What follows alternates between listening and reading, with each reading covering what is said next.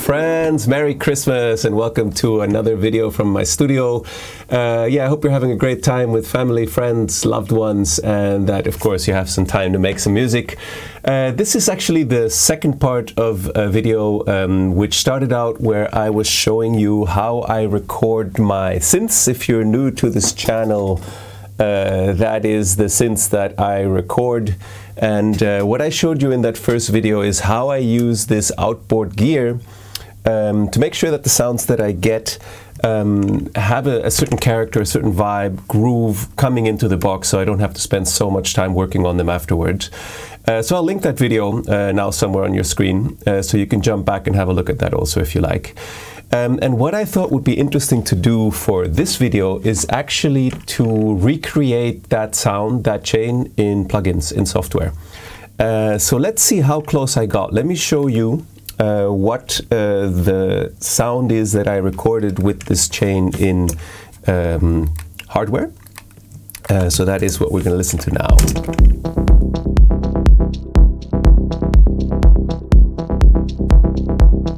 And the bottom one is software.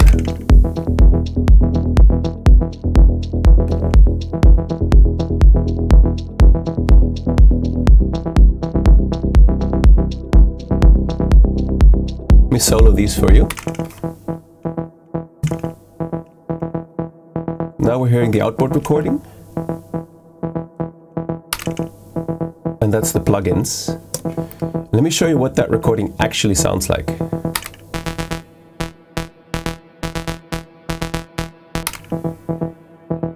So I think that shows you hopefully that you can get really close with the plugins. So what have I chosen to replicate? Well, basically everything that you see here. I've actually managed to find really interesting plugins that allow me to do that. So let me just dig out very quickly what I have in hardware, and let me show you what I've used to clone that in software. So the first thing that my synths hit is this thing right here, which is called a line driver, it's something from Do-It-Yourself Re. It's called a color palette. You can buy it assembled or as a kit. I think it's very affordable, especially if you know how to solder a little bit. I was lucky; I got mine fully assembled used, and it was a pretty good price. I had a few cards on it already also. And those white spaces that you see is basically the cards you can choose to put in there. And what I have and what I use actually the most is this royal blue, which is kind of a Neve style sounding transformer, and a little bit of electronics going on in there. It actually has an EQ, like a shelving boost of 5 dB at 4.7. I took that out. Like, that was way too much to be able to just use it on sounds all over the place. And maybe this was very cool to have when you used to record everything to tape. But yeah, it was way too much. So, you can just move that jumper and then it's gone. The other thing that I've heard great things about here is this, which is an API style sounding kind of vibe. And if I were to start today with this, way of recording, I think the ones I would get is, this royal blue, which is the Neve. Then the mass driver, which is the API, and then there is also one called Hitmaker, which is sort of an SSL. All this stuff is made by Louder Than Liftoff. Those are the three that I would get. I have some other ones now, but those are definitely the ones, and I've read a lot of really great things about them. So, if you were going for a mono channel with all that stuff in hardware, that would be about, I guess, 500 bucks or so, which, yes, it's definitely not cheap.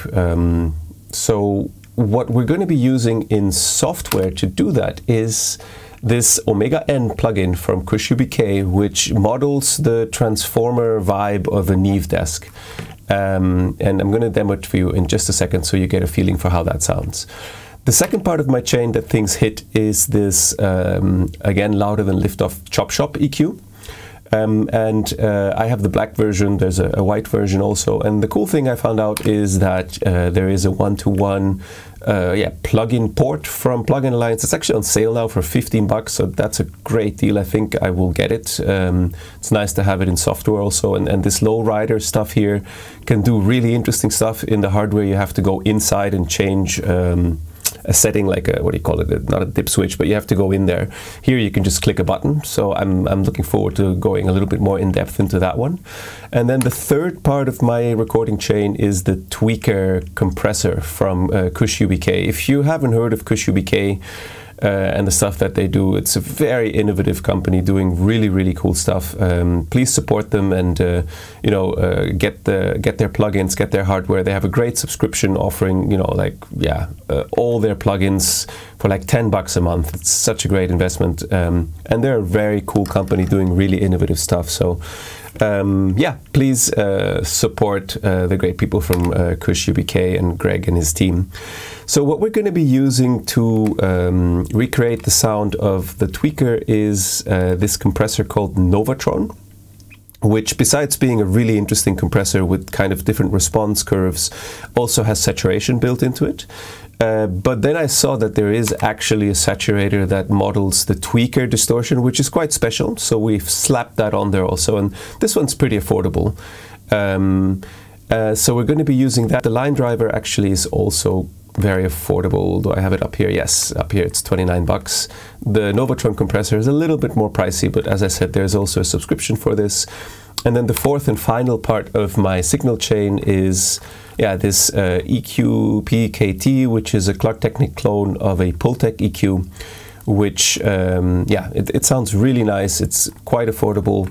I think it's great to have an EQ after your compressor, so you can still finer tweak the way the sound is coming in, because sometimes you can get really cool groove response happening in the compressor, but it maybe still has too much high or low frequencies or too little, so you can just fix that with a broad sweep kind of EQ like this. And we're going to be replacing that in software with this freeware from Ignite Amps, which is a Pultec plugin available both for Mac and PC. So let's have a listen to what this all sounds like in the real world, and let me record with you that little Moog synth. It's a subharmonic, again, that's out there giving us these sounds. And let me record with you what it sounds like going through the outboard gear.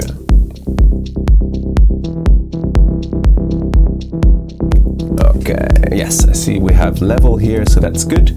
So right now we are tracking it. As you can maybe see here, let me come in a little bit closer.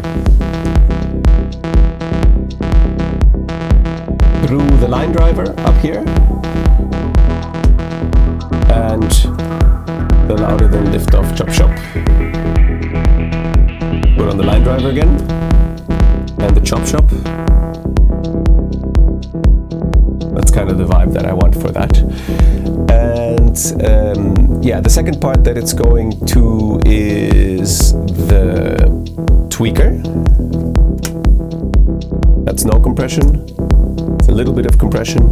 And then the final bit is that EQ, which is adding a little bit of weight and taking a little bit of highs off. So that's the chain. Let's record.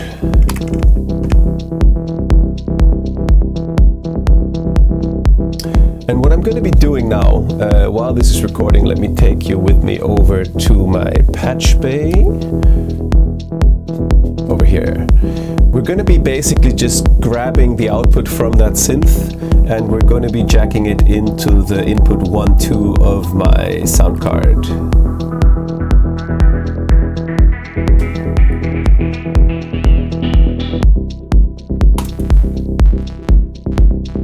That should make a noise now. Let's see, what have I done wrong? I should be switching on the channel, that would help.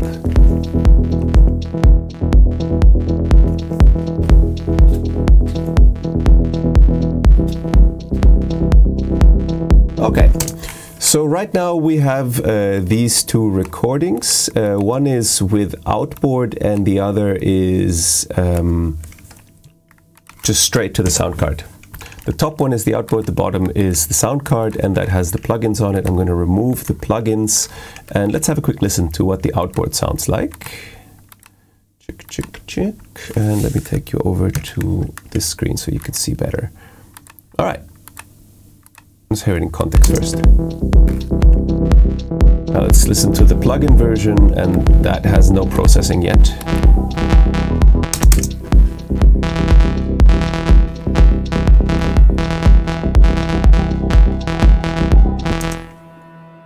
It seems I messed up a little bit when I copied this over. Let me fix that quickly because it's definitely not on the grid.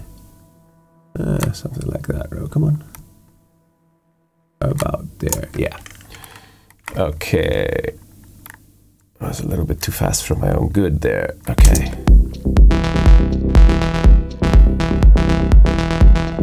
Okay.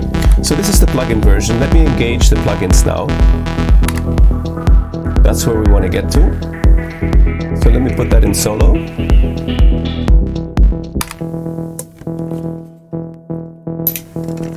That's the plugin version.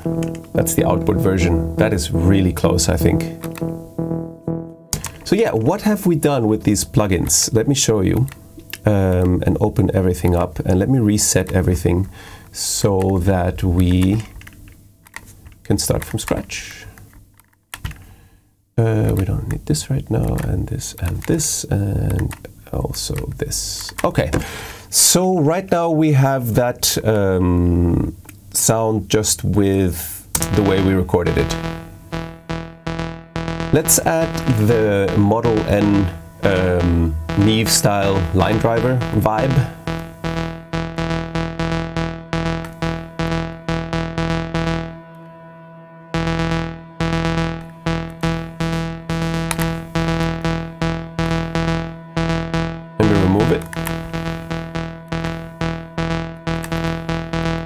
Has a really nice sort of weight to it, and although this may be subtle, I think you'll find when you keep adding things like this to a sound, the end result really sounds very vibey, very different than you would expect if you only use maybe one big EQ, one big compressor, and just slam it with that. I haven't had that much luck with that kind of an approach. The second part that this hits is the louder than liftoff chop shop. So let me bring that in and show you what that does to this sound. I used it to cut the highs. And I realized on the plugin you have to have this res thing engaged for it to sound like the hardware. Like this also changes the response, etc., but this is the way. So this engaged and the res engaged is what got me closest to the hardware. The second part is this low cut. Let me sweep it up for you. You can just remove kind of all the mud, all the stuff that you don't need on your signal, and we can see this really nicely in the spectrum analyzer right over here. So look on the spectrum analyzer on the low end, which, yeah, for those of you that haven't worked with the spectrum analyzer before, it's basically all the stuff sort of starting here going down. Look what happens when I sweep down this filter with the low end stuff there. See how the energy there just went way up? All that stuff is going to interfere with your kick and bass, which live down there. Let me show you. You see? So the kick and bass are basically just down there. And what we want to do is give that maximum space to breathe, which is why this sound is being low cut with this EQ. And then the final thing that I did to it is put a tilting EQ on it, and that just changes the character a little bit of the sound. You can either move it towards the low end or towards the high end without really messing up the mids. So that is what I used the chop shop for on that sound. And then the next step was the compressor. And this was really to sort of change the groove and the vibe of it a little bit. So let me bring it in with the rest of the track.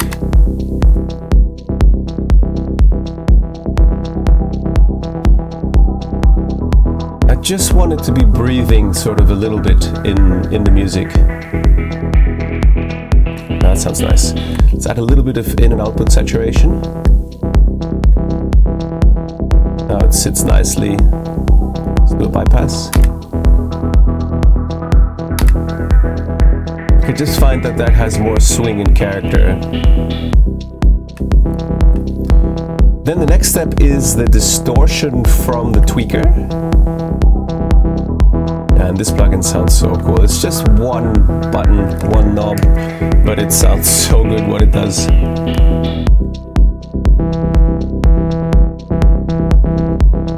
That's without it. And then I did a little boost on the low end with a little bit of the Pultec trick also, cutting it a bit, and then attenuated the highs to get it to sit in the track a little bit better.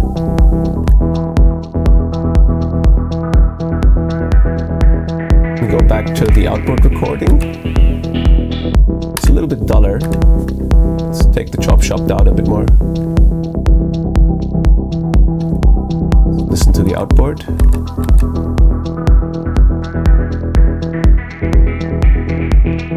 Plugins.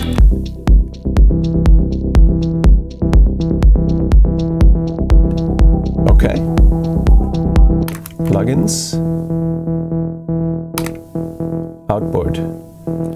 So I think, you know, really the general character has absolutely made it over, and yeah, I think it's a really nice way to recreate the vibe and mojo that you can get with outboard gear. And what I actually have come to realize, what I really like about this recording chain, because obviously there's a million ways to do this, right? And no one way is better or correcter than the other. But what I've come to realize is that using this approach, I'm able to dial in sounds really quickly with a good vibe and a groove, and get them either more back or more forward in the mix, have a bit more low end, a bit more highs, you know, bring the mids out by cutting the lows and the highs, compress them in such a way that they either slot into the groove differently or are more present or pulling or pushing, and then, you know, the final Pultec EQ just to make sure that the overall vibe fits nicely into the frequency spectrum. So I think this is a very powerful chain to maybe experiment with. All these things have demos on them, and yeah, the Pultec is even fully for free. Kush UBK has a 10-day, 14-day demo, I think, as does Plugin Alliance.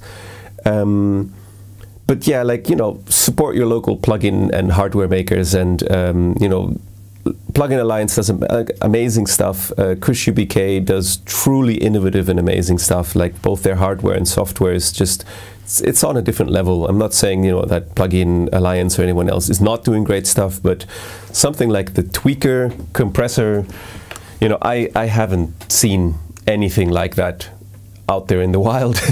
Compressor that can do so many things. Like, I actually remember now, I wanted to show you this. I don't know if this is going to be maybe too much, but just very quickly, in case I did remember there was one person who was interested in the tweaker, and he mentioned, like, oh yeah, I've been kind of, let me show you what was the bit that kind of made me go, like, you're kidding me. These are so-called analog presets that you can set these things to, and they will emulate the vibe of all these bits of outboard gear. So this is obviously an API 2500, 1176, Dynamite compressor, LA2A, different settings, another 1176. This thing sounds uncannily like tape. I'm sure I'm going to do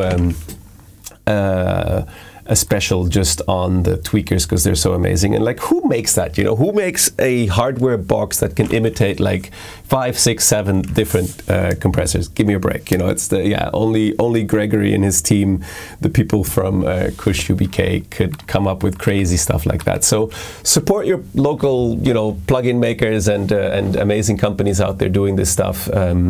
It's really worth having a few choice bits of gear, and I hope that this video has given you some ideas of, yeah, what you can use to make your tracking and your production process more efficient, and how you can get better sounds very quickly going into the box. I think the only realization that I had sort of while I was making this is that I don't know how quickly I would get to these sounds using the plugins. Like, obviously, if it's an outboard gear, it's so fast, like you just grab a few buttons and you know, you get very quickly intuitively to something. So I would suggest to map these plugin, the main functions, to some controller, so you can do something very similar that I do with the outboard with plugins. And as you see, you only need 1, 2, 3, 4, 5, 6, 7, 8, 9, 10. Like 14 buttons would cover most of it. Knobs, I mean. So yeah, try to get yourself like a little controller that has lots of rotary encoders. Like for example, I use this thing here called the where are we here? MIDI Mix, which, you know, it's pretty affordable. It has loads of rotary encoders, and for that kind of a job, it's really good, because you just map it and you know that it's fixed to that, and that's it. That's all it does. What more could you want, right? Having that much control over a sound just from one place, any channel that you click. So yes, I hope that this has been fun and interesting for you, and that yeah, it gives you some ideas of how it's possible to recreate outboard gear in software, and essentially how to reach better results fast, which is what I do over at Rapid Flow. If you're interested in that, I have templates and sample packs over on my web store, which is called rapidflow.shop. There's a bunch of videos on my YouTube channel that will show you how I work there, and in essence how I'm able to leverage these kinds of workflows to make a track in about an hour, and have it in a playable state using controllers on stage. So I hope that some of this is useful to you, and I hope you have a fantastic Christmas and end of year, and I look forward to seeing you on the next video. Take care. Bye bye.